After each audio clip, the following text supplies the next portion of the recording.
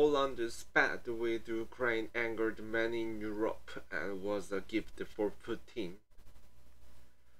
CNN, Europe's support for Ukraine faces an unexpected curveball this week as Poland. Hitherto, Kiev's stoutest ally on the continent seems to declare it will stop sending arms to its neighbor. The move came after Ukraine's President Volodymyr Zelensky criticized Warsaw for continuing to ban Ukrainian grain import and is the latest example of more confrontational behavior from Poland's government towards Kiev, just ahead of the tight general election in the country. The political theater has raised a number of important questions. Most important among them, will this be the moment that Europe's steadfast resolve against Russia's full-scale invasion finally cracks? So how did the dispute over grain import escalate into the diplomatic crisis? The European Union placed a temporary ban on grain import from Ukraine in May to avoid the bottleneck of cheap grain that risked undercutting farmers in Poland, Hungary, and Slovakia. The EU suspended the ban last week, angering those countries who vowed to keep restrictions in place and in turn sparking protests from Poland. Poland is weeks away from the national election on October 15, in which the ruling Law and Justice Party, called the PIS, is expected to suffer losses. Anyone who follows the European politics will tell you that agriculture is incredibly important. Farmers are motivated political agents, and citizens tend to care about food security, sometimes disproportionately and irrationally, and the PIS will need the ruler vote to remain in power. It therefore makes sense that the Polish government would want to make a topping, headline-grabbing nationalist gesture. However, this relatively marginal spot spiraled out of control on Tuesday when Zelensky told the UN General Assembly it is alarming to see how some of our friends in Europe, play out solidarity in the political theater, making a thriller from the grain. Polish Prime Minister Mateusz Morawiecki responded on social media next day, saying, "We no longer transport weapons to Ukraine because we are now arming Poland." Poland has since moved to walk back those comments, promising that it will still send weapons it has already committed to provide. Polish President Andrzej Duda has said his prime minister's words are interpreted in the worst possible way. Ukrainian President Volodymyr Zelensky, pictured at the UN headquarters in New York City on September 20, 2023, has been caught on diplomatic spat with Poland over a grain dispute. Polish Prime Minister Mateusz Morawiecki, pictured on September 8, 2023, seems to declare Poland will stop sending weapons to Ukraine, sending relations between the both countries into the tailspin. The dispute raised the important questions about European unity.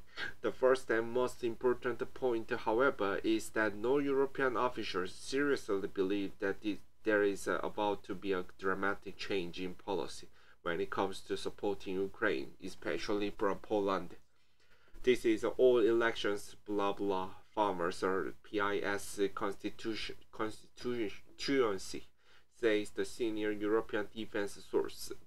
Poland will continue to provide arms to Ukraine as long as it takes. I have no doubt about that, says the NATO officer.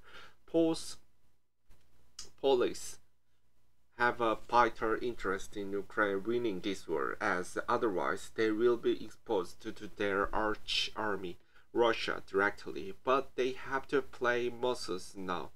because of the elections, says the EU official. Despite the expectation that this is the all noise aimed at the domestic audience, it is hard to overstate the level of anger at Poland. A senior UN diplomat told CNN Ukraine already offered Poland a solution on grain, which is why they are so pissed off at Poland. As are 24 member states who have been buried for 18 months by Poland for not doing enough to support Ukraine. This sentiment was echoed by sources at NATO, within the EU institutions and from national capitals across Europe. The contempt is perhaps best characterized by one EU Commission official who said it needs to be seen in the context of the upcoming elections, the nationalist agenda of the current government, and the aggressive stance on the grain issue, migration, and anything they see as a threat to national interest of Poland. They also attack Brussels and the EU when it fits their agenda. It is desperate effort to mobilize the voter. If you have no substance to offer, then you start to create and blame on outside the enemy to cover up for domestic policy failures. The most serious takeaway from all of this is what it might mean for Ukraine in the long term. The West is currently making a great effort to fold Ukraine into its institutions. The country is currently trying to join both the EU and NATO, for each it has unanimous support. That support, however, already comes with the caveats and conditions.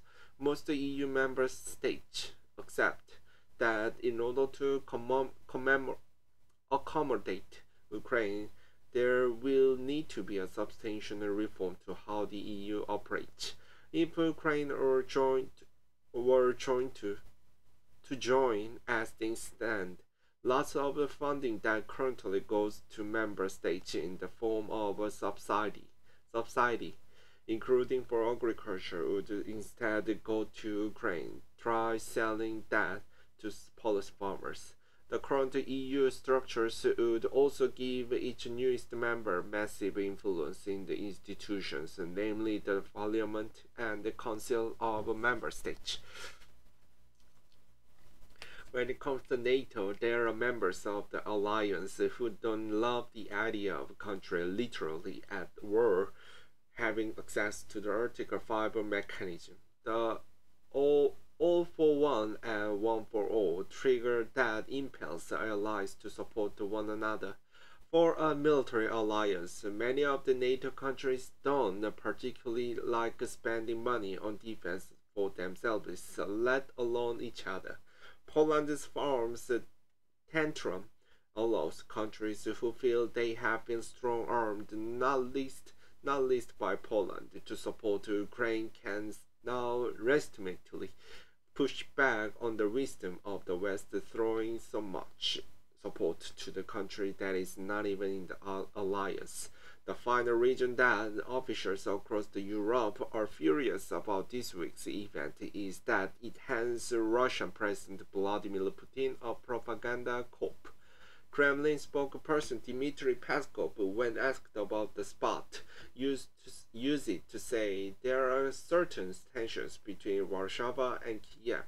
We predict that these tensions will increase. Russia's misinformation war is often described by diplomats as a zero-sum game.